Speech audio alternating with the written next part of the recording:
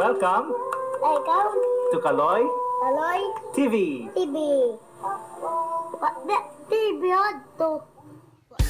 What's up guys? Welcome sa special edition ng Kaloy TV. Ngayong araw, makakasama natin ang mga babies na si Stanley at si Scarlett. We will be giving you tips kung paano mag-babysit. Si Stanley at si Scarlett ay kambal.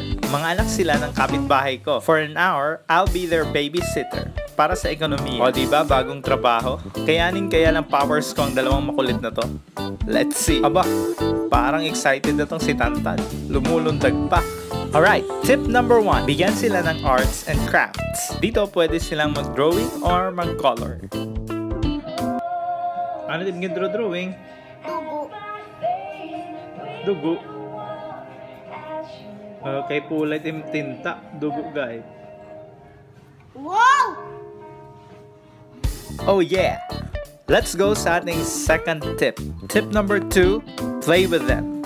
Dito, you can sing, you can dance, or do anything fun. In our case, let's dance! Parang familiar naman itong dance steps nila. Saan kaya nila nagaya to? Kayo, alam nyo ba?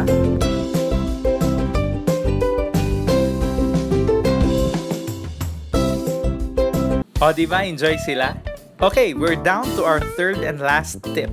Feed them. Siyempre, medyo pagod na rin yung mga kids, kaya maganda, kumain muna at mag-recess. Ano nickname? Pupus na.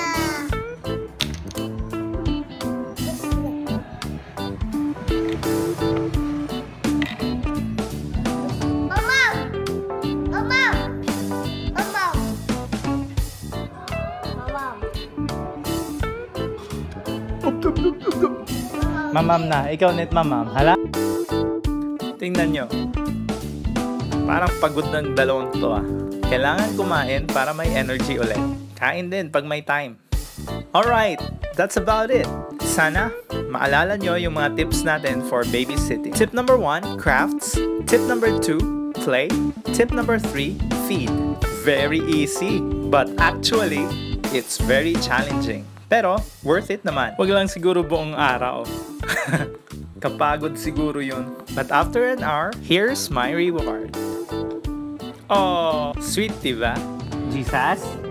Jesus. Labs? Labs? Loves You. you. Jesus loves you.